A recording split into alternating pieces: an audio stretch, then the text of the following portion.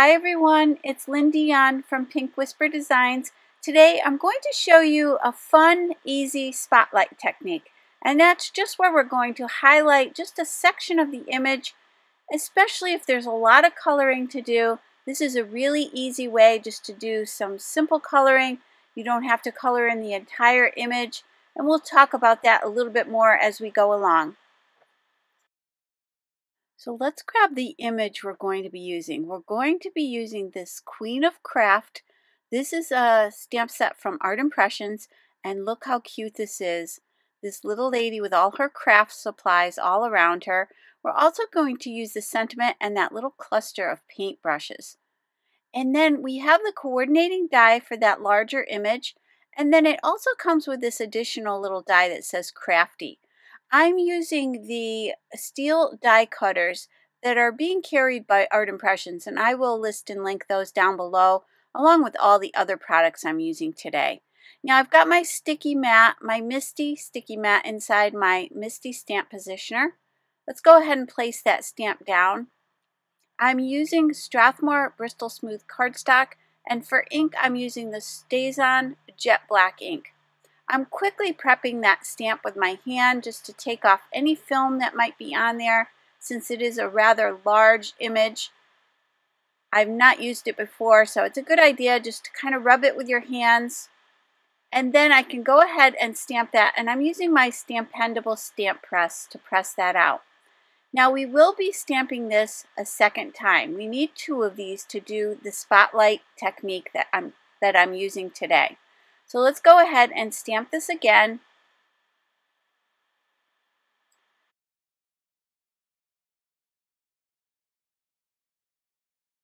So let's go ahead and cut this down using the Art Impressions nested square dies. Let's get started by grabbing that second largest die. I'll go ahead and tape that down with a little bit of Post-it tape just to make sure that's nice and straight and lined up perfectly. And then I'll run that through the Spellbinders Platinum 6 die cutting machine. Now for the spotlight section, we're going to use the nested oval dies. I'm going to grab that third smallest one, and then I'm just going to select the area that I want to spotlight, and I'm going to tape that down with some Post-it tape. So I definitely want to include this little lady in the spotlight. So let's go ahead and run these through the die cutting machine.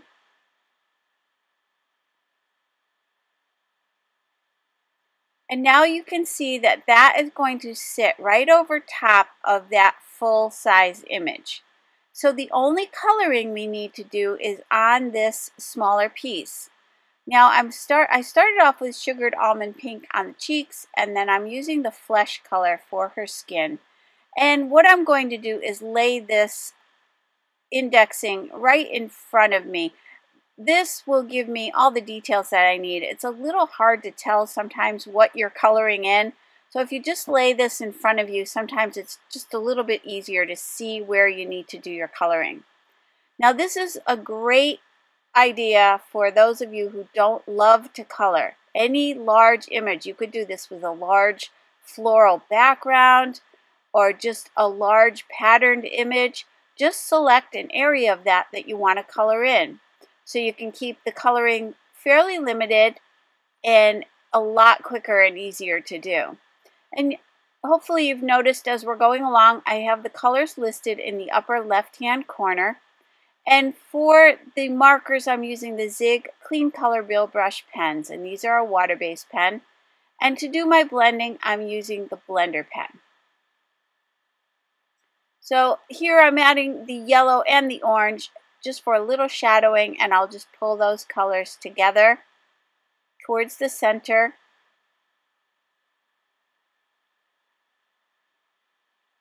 And here I've got turquoise green, orange, and lilac. And then I'm switching to the beige.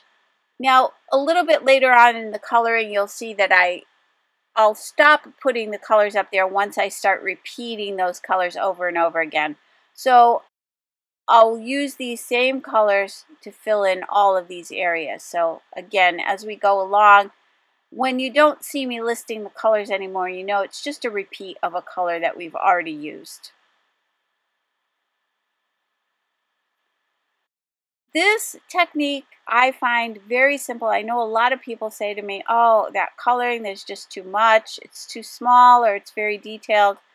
This, I think, would be fun to color in the entire image. But for those of you who don't really love to do that, I thought I would give you an option. This is a nice, easy option. And again, this works really well with a lot of your larger images, especially the background images, where you can just pop out one little section of that background and make it the star of the show. And that's what we're going to do with this. For her hair, I used yellow and beige. I'm just shadowing a little bit with that beige color, just to tone down that yellow a little bit. And for the background, I thought it would be fun to do a paint spatter background. We're going to be using this really cute stencil from Fawn, and we're going to do that all over the background in the same colors that we're using to color in the images. And also, if you stay to the very end, I'll show you that I created a matching envelope for this as well with that paint spatter background. So it's really going to be fun and colorful. And I'm sure this is a card that your crafty friends would love. They could even frame it and keep it out because it's just so cute.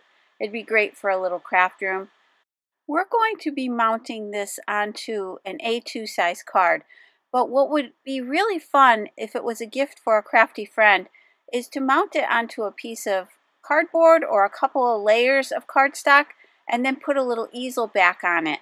And that would make a great little craft room decoration. So that's another possibility with this, which I think your crafty friends would really love. So now you can see I'm just starting to repeat all the colors that we used before. So I'm just kind of filling in those open areas. And I do have to say it really helps having that little index next to me, especially when you're doing this spotlight technique, because it's sometimes difficult to tell what those little edges are, what those pieces are. So keeping that handy will really help you keep referencing that, and it makes it a lot easier to fill this in.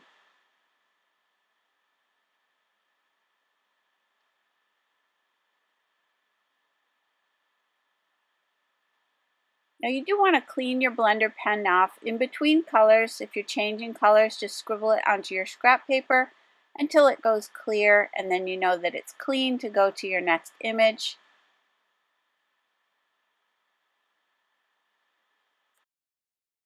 And as I said earlier, all of the products I'm using today are listed and linked down below and also on my blog. So now you can see we finished up that coloring, and that is going to sit right over top of that image that we already stamped. So let's go ahead and create the card base. This will be, again, the A2 size top folding card, so it'll measure 4 1/4 by 5 1/2.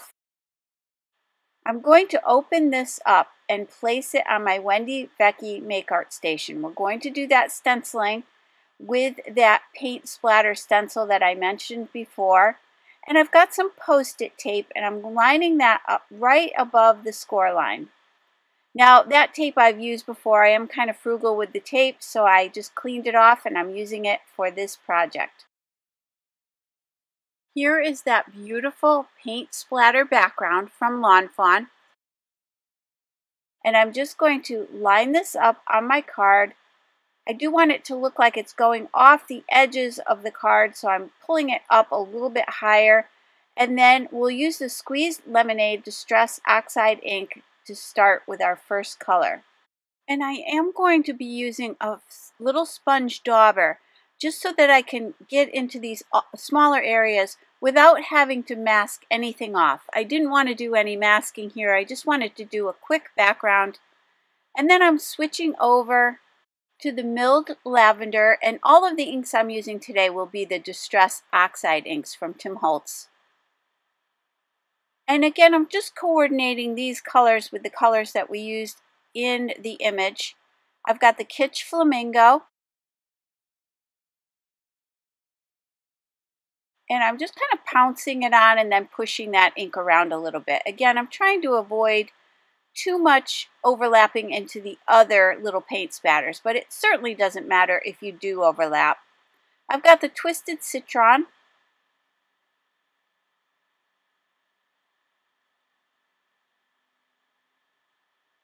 And this Make Art Station is really great because the magnets are just holding this in place for me. You could also use your pixie spray if you wanted to. Just spray the back of your stencil. It'll give it kind of a tacky finish, and then you can easily just place your stencil down and it won't move around at all. And then that orangey color was the ripe persimmon, and now I'm going to go back and repeat some of the colors that we already used.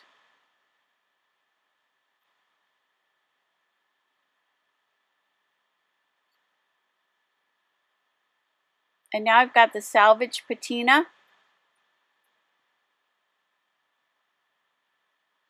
Now let's go ahead and remove that stencil. And you can already see how cute this is. I just love this stencil. And now I'm going to just kind of pick and choose where I want the rest of these little paint spatters to be. So I'm just going to use little sections of this stencil, and then I'll move it again and fill in any open areas. So I'm back to the Salvage Patina.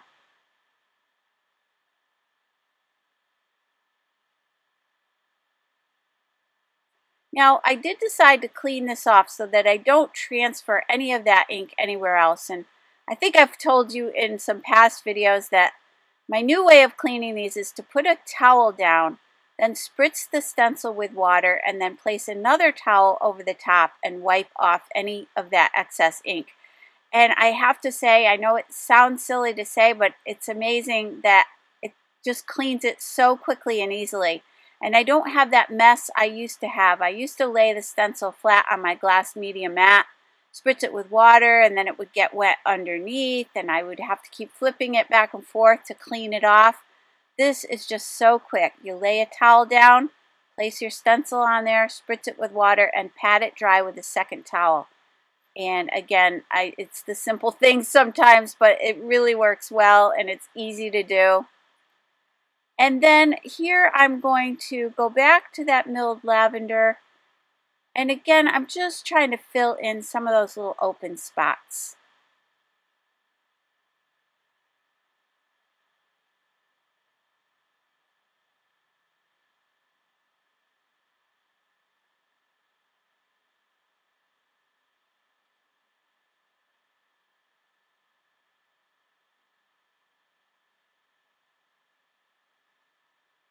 And just a couple more little dots in that upper left-hand corner and the upper right-hand corner. And now I think that looks pretty good. So let's go ahead and remove that Post-it tape and look at this. This you could just put a sentiment on this card without anything else, and I think that would be adorable. Well, let's go ahead. I did decide that that die was a little bit bigger than I wanted it to be. So I'm going to cut this again using the next smallest die. So that would be the third largest die in that set. And I'm going to go ahead and cut this down just a little bit because I do want to create a couple layers behind it. So now let's take the two largest dies from this set and for our layering. And I'm going to be using the Lawn Fawn Textured Dot Cardstock in the Pastels. You can see it has that really pretty dotted pattern on it. I've got the lime green and the bright pink, and then I've got my Lawn Fawn jumbo glue tube, and I'm going to go ahead and glue these together. And that's what's great about this square die set. It gives you all the different sizes. There's so many different sizes in it that you really can create these nice thin borders around your layers, and I love that. So now let's center that at the top of the card. I'm just having an equal distance between the top and the two sides. We can go ahead and place this piece down, but first let's grab some of that pink and just sponge a little bit of a shadow all the way around. This will just kind of bring our eyes into the center of the image, just finishes off those edges a little bit better.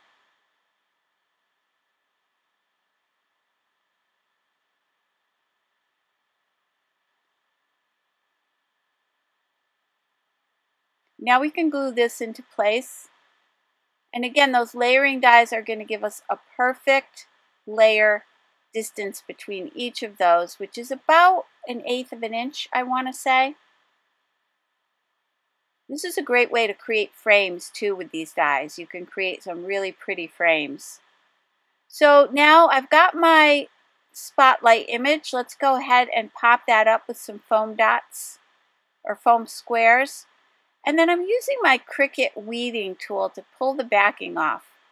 It's got a little pokey end on it, so I'm just pushing it down into the backing on the tape and just pulling those off. And now we can go ahead and line this right back up with the image underneath, and it does take a minute or two to get this lined up properly. So I spent a little time making sure that was lined up nice and straight. And now we can go ahead and die cut our sentiment. Now you could use that die for the image if you wanted to. Today we're not going to be doing it, but I did want to show you again that it does come with this set. So I started off cutting out the crafty out of some yellow cardstock. And I'm going to cut 3 extras out of some white heavyweight cardstock to layer behind this. But after I cut this out, I thought, well, let me die cut a pink and a lavender one as well, and then I can decide which one I like best. And I can certainly save those extra ones for another project. So here you can see I've got the 3 colors, and I'm just going to test out those colors. So any of these would work. I did come to the conclusion that I like the pink one the best, but that's probably just me because I love pink. So I'm going to now just layer up those 3 extras. Again, going back to that glue tube, I'm putting little tiny dots of glue on here. And then we'll take a little bit of time to make sure we line these up. I like to use my tweezers, just kind of wrap the tweezer on either side of the letters, and then I can just make sure that it's lined up really well. That's just a little trick that works for me. Kind of pushes things right into place for you. So I was going to put it down below the image, and then I decided I wanted it right here on this square. So I'll add a little bit of glue.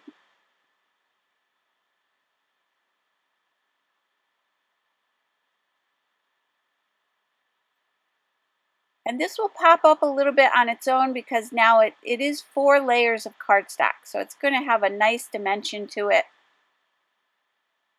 Just centering that. I've got some baker's twine in pink and white. This is a pale pink and white. I'm wrapping it around about 3 times. I'm going to tie this. Then I'll use my reverse tweezers just to hold that in place for me while I tie the bow. It acts as a little bit of a clamp, gives you an extra set of hands so that you can just tie a nice little bow. I'll just play with that for a second or two, and then I'll just cut off those ends.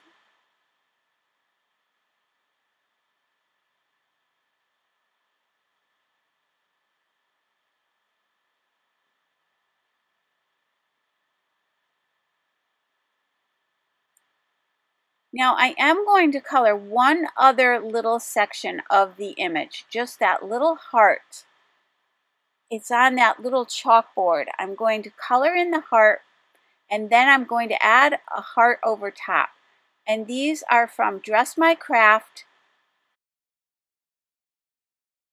They are called the Pastel Pink Heart Droplets. And you can kind of see through them. That's why I colored in that heart behind it a little bit darker. So I'll add a little bit of glue, and then we'll layer on one of those larger hearts.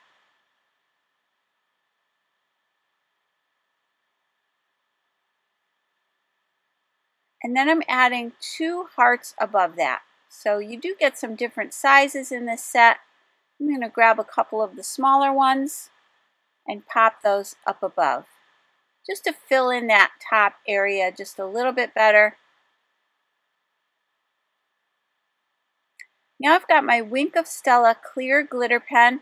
I'm adding a little sparkle to her crown. And then a couple other little areas, but I did want to add this to the word crafty. And I'll just add a nice layer of this sparkle to that, just to pop it out just a little bit more. You'll still see that pretty polka dot pattern paper showing through.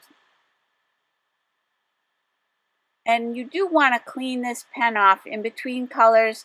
Again, it is a water-based pen, so you want to make sure you scribble it onto your scrap paper before you change to the next color. Now I've got some of these squares. I've got 3 different sizes of the squares for my sentiment. I've got that pink, that lime green color again, and then some white Strathmore Bristol Smooth cardstock. I'm going to go ahead and run these through. And we're just repeating that layering that we used on the front of the card. This will be for the sentiment on the inside of the card. This set has some perfect sentiments for your crafty friends. One says, "Crafting is my therapy," and boy, that's the truth. And we're using the one that says, "Happy Crafter" today for the inside of the card. "Excuse the mess, I craft here." One says, "I can make that," or "This is my happy place. Craftiness is happiness. I make pretty things." Queen of Craft, and it has a little crown on the Q. And then one says, "Welcome to the craft room."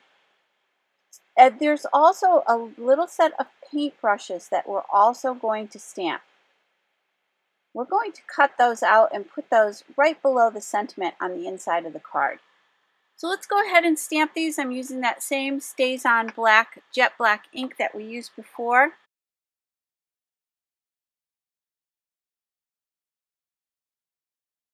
So let's just add a little bit of that light pink around the edges of our sentiment, just to mimic what we did on the front of the card. And then I'll quickly color in those little paint brushes, and I'll be using a detail scissors to cut that out. So you leave a little white border around the edges, just to make that simple and easy to cut. Now let's go ahead and assemble these. So we're just going to layer these up. You can place that sentiment on the inside of the card. I'm just going to center that. And then I'll take the little paint brushes and put them right below the sentiment in that lower right hand corner. So I really hope you enjoyed today's video. If you did, please hit the like button and subscribe. And don't forget to hit that notification bell so that you don't miss a single video. Let me give you a closer look at the finished card.